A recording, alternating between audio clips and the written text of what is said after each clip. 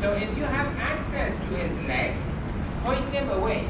If you don't have access to his legs, walk them away. Utilize single arm cross faces. Yes?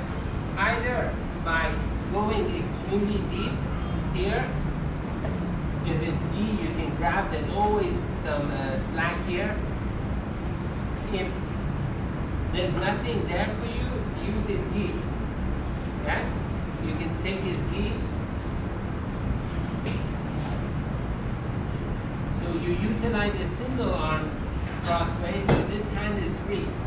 When you're basing your head out, make sure you are the one who initiates the head, not them. Don't wait for them to push you and you go back. No. There's too much momentum. You initiate it. If I go here and I put my head down, he's going to have a hard time. But if I'm here, he can use the, yeah. Okay? Now, if you have, like he's here and he's put the leg up, especially I said this a lot, which is okay. If he's not giving you access to the knee that you want to hit, walk him down. Now you have access. Yes? The same theory that we use to walk knees down when we talk about half guard, same theory here.